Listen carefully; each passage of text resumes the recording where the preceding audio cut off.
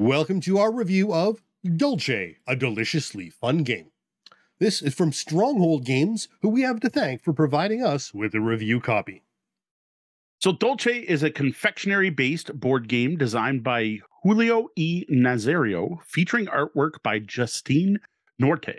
It was published in September just last year, 2022, by Stronghold Games.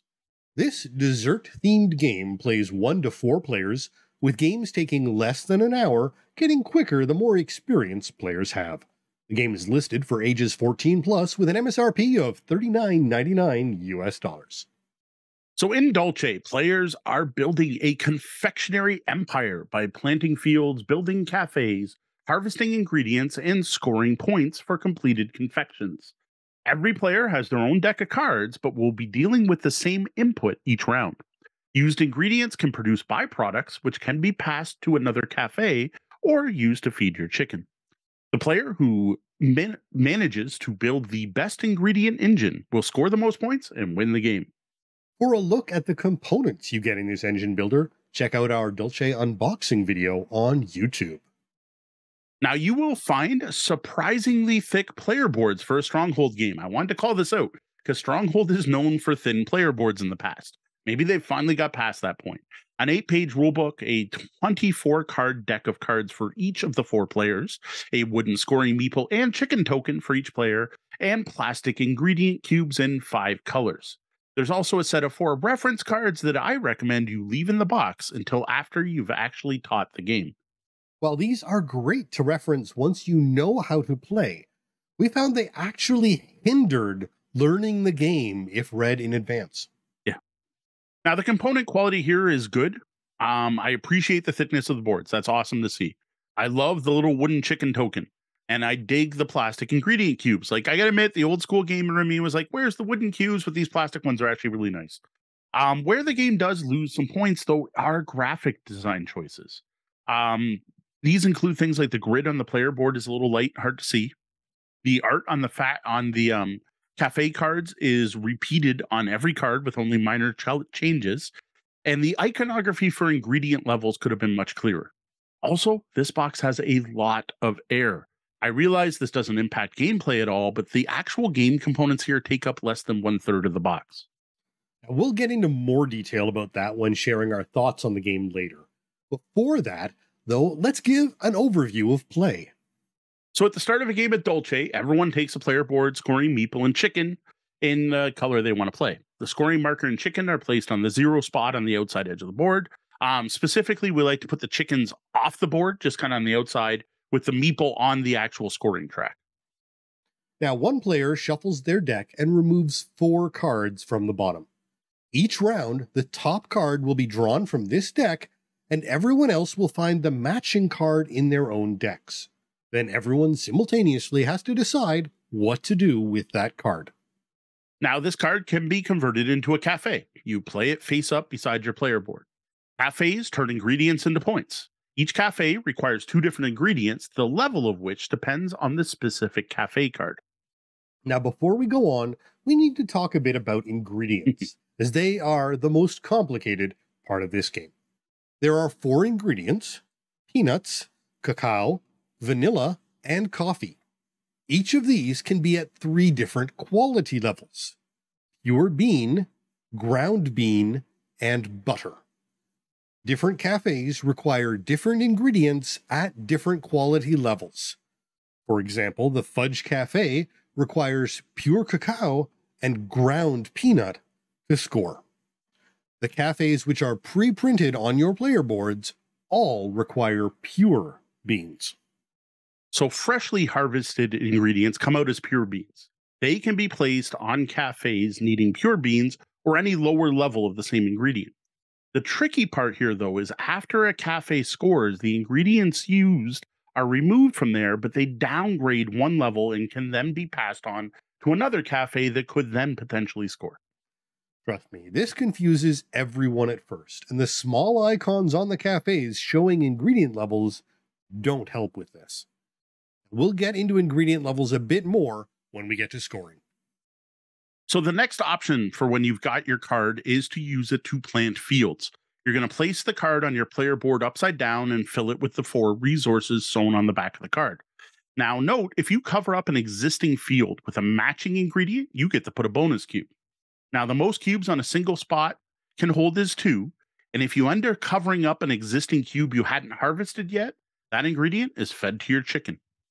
The final action is harvest. You discard your card and choose one row or column on your player board and take all the ingredient cubes from that line. Each cube must be placed into a cafe or fed to your chicken if you don't have room. Now, after harvesting, you can also have your chicken lay eggs. Eggs cost 3 each and are wild ingredients that can be used to fill any one cafe ingredient spot, but don't produce byproducts. After all players have chosen and completed one of the 3 actions with their cards, you then move on to a scoring phase. Any player that has any full cafes must score them. They score 1 point for the full cafe, then remove the ingredients from that cafe. They then can move any byproducts produced to a different cafe. When removed from a cafe, each ingredient downgrades 1 level. Pure beans turn into ground beans, and ground beans turn into butter. Butter has no byproduct, so any butter used is just discarded. If you run out of places to place byproduct, you instead feed it to your chicken. Through this system, you'll be trying to set up chains where you're going to use the byproducts of 1 or 2 cafes to fuel another. And then byproducts from that cafe may fuel another, and so on. With this, you can even use the same cafe more than once, kind of setting up a loop, but never an infinite loop because of the way it's designed. The game continues for 20 rounds, and the players with the most points wins. In the case of a tie, players produce as many eggs as they can and then total their number of eggs with the number of ingredients left in their fields. The player with the most ingredients total wins. Now, what we just described are the 2 to 4 player rules. Dulce can also be played solo. To do this, you just use 1 deck of cards. You shuffle it, you remove 4, and then play as normal. You literally play the same game. Decide to do with each of the 20 cards left in your deck. At the end of the game, check the back of the rulebook to see how well you did, and get a rank somewhere from baking beginner to macaron master. And now you have a pretty good idea of how to play Dulce. Let's move on to our thoughts on this baking board game. So when Stronghold Games first contacted me about reviewing Dulce, I got to say I was intrigued. The initial press release had me interested. The theme here was a big draw. While there are a few dessert-making games out there, like I own King Chocolate and Just Desserts, it's far from a common theme. It's definitely no zombies or Lovecraft. And I also really like the sound of the byproduct system, at least as described in the press release. Engine builders like this can be a really great game. The intricacies of developing a chain that plays out from field to product till the ingredients are used up is definitely one that is attractive. Plus, I also have a soft spot for what people have been calling bingo-style games. These are games where every player gets the same input every round and has to do something with it. I've enjoyed this in games like Tiny Towns, Number 9, and Railroad Inc. Now, what I love about this style of game is that despite everyone dealing with the exact same things, all having the same inputs, everyone ends up going their own way, which ends up with everyone having totally different result at the end of the game. Now, while I won't say I'm as in love with this game style as Mo, there is a fun factor knowing that while everyone had the same input, that resultant outputs are rarely even slightly similar. Yeah. Now, I'm pleased with all the aspects I was looking forward to, right? From expectation to playing the game, Dulce fully delivered. The theme really is great, and it's well integrated through the byproduct system. And even the chicken system feels thematic, though I gotta say, the amount of coffee we fed our chickens in our games is somewhat concerning. Not only do you get a cool, pretty unique theme, you get interesting mechanics that are well tied to that theme. It's best not to think too hard about what it is you're feeding the chickens. Just imagine happy, plump chickens. Yes. Now, the real highlight here is this whole byproduct system and the engine building that's required to make the most out of it. Well, it sounds pretty simple to do in theory. Whoever designed what cafe takes what was very good at making it much more difficult than you'd think. There's actually a lot of strategy and thought required to pull off a solid engine in Dulce. And that alone means this game's not going to be for everyone. Now, one potential weakness of this design is that there are only 24 cards, 20 of which will be available in any game. Now, while removing 4 cards prevents perfect information, I'm not sure that given enough plays, memorization won't come into play, though I'll say it's going to take more than 5 plays. So in this case, I think that might be more of a feature than a hindrance, because knowing what cards may be coming might actually be more interesting, and hoping for, the fudge to come out in the second half of the game and not at the end could actually be a strategy point.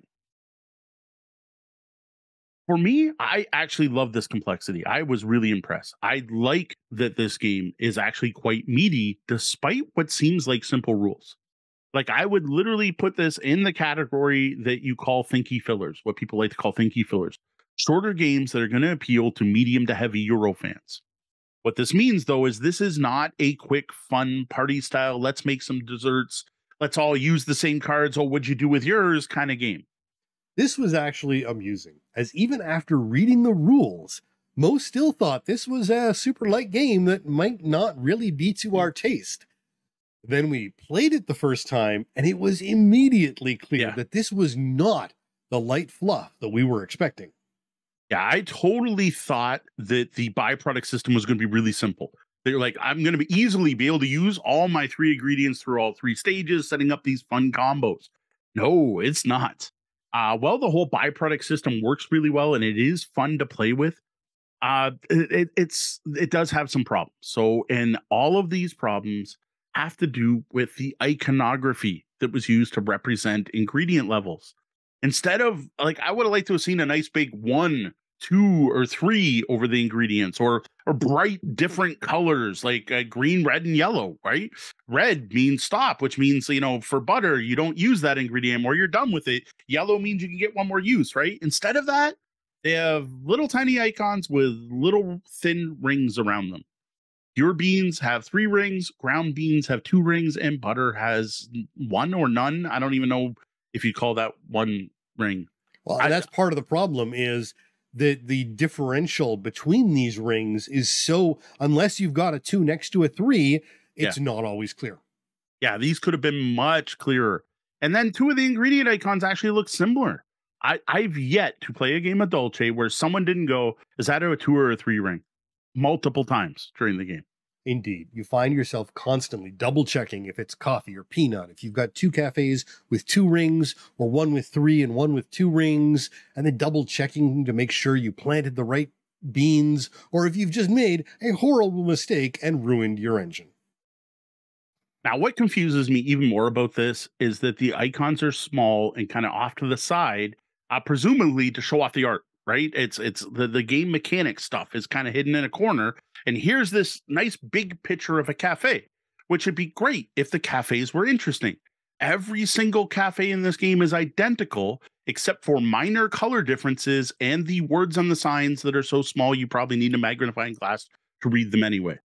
I might have understood if they were showing off 24 totally unique looking cafes, each done by a different board game artist, but that's not what's happening here.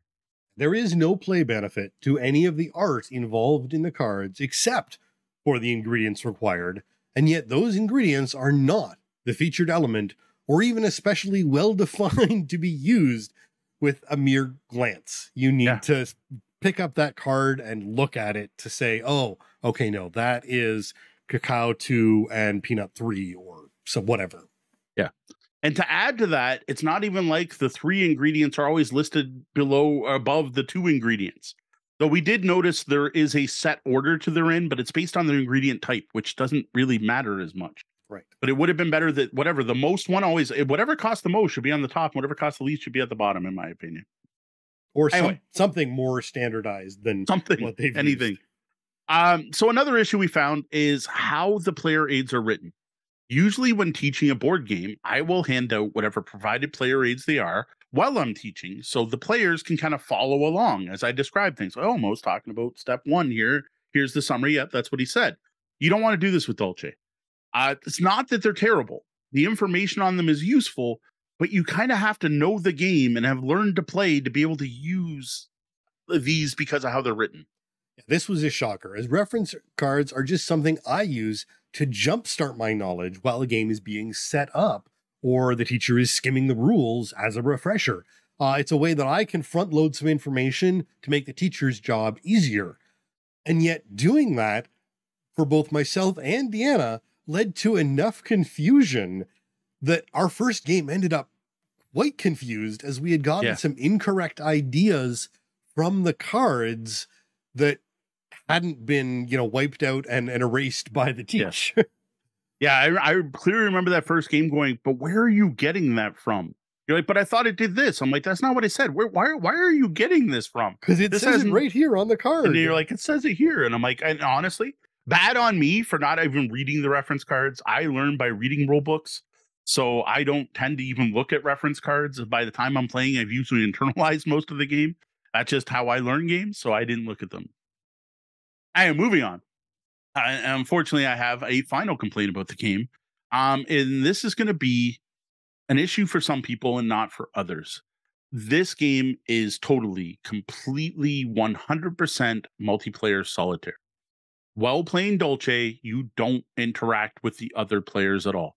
Technically, one player has to call out a card so that everyone else grabs it, but that has no impact on play. The other players at the table, what they're doing has absolutely nothing to do with what you're doing, and there is no way to impact other players at all. And sadly, this is just the nature of the game, but it can become problematic when players are working at different speeds.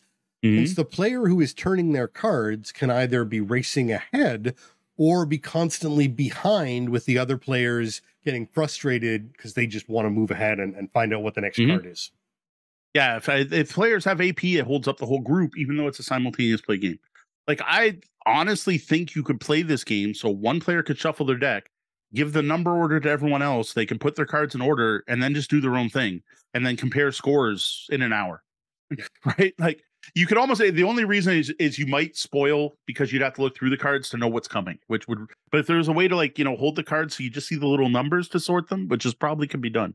Or even as it is, you could have players playing in separate rooms or online, which honestly, I got to say, is the bright side of this lack of interaction. This would be a fantastic implementation on BGA. Yes, I agree. But this, even not on BGA, can be an awesome game to play online at any player count, as long as each person has their own copy of the game. Or you hand out decks ahead of time. Like, hey, we're going to play this Saturday. Take a set of these cards home in this player board, and you take a set of these cards home in this player board. Like, honestly, you could stream a game of Dulce with 100 players. The streamer just has to read off what cards next each round, and it would work. Yep.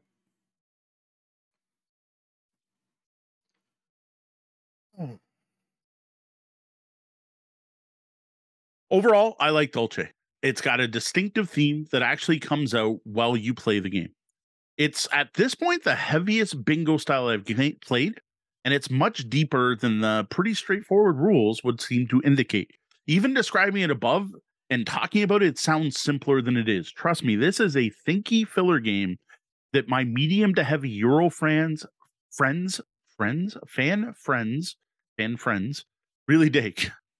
While there isn't any player interaction to speak of, I've really enjoyed trying to figure out the puzzle that is Dulce each time I play it. And that's basically what it is. It is a single player puzzle where the player who puzzles the best is going to win the game. Be aware, though, especially for anyone with vision issues, the minimal graphic style can lead to issues. Now, if you're looking for a thinky filler, something to play solo or with medium to heavy Euro fans, you should check out Dulce from Stronghold Games. But if you were expecting a light dessert making party game, something fun to play with your friends and socialize while you're playing, you're probably going to want to stay away from this one. That is, unless you're in the mood to try something that requires some thought and lots of planning. But if you're looking for something light, I'd recommend checking out Just Desserts instead. Now, if you like other bingo style games, again, these are games where everyone deals with the same input each turn and everyone has to use the same resources, you really should check out Dulce. For me, this is the best bingo based game I played. For the rest of you, this is very much a try before you buy. Find someone who knows the game well to teach you, ignore the reference sheets until you need them, and dig into building, planting, and harvesting peanuts, cacao, coffee, and vanilla while keeping those chickens well fed. Well, that's it for our review of Dulce. a confectionery empire building engine builder from Stronghold Games with surprising depth. Yes. Now, before I go, I do want to invite you to check out my written review of Dulce over at the Tabletop Bellhop blog, where I was able to get into a bit more detail than we were able to cover here tonight.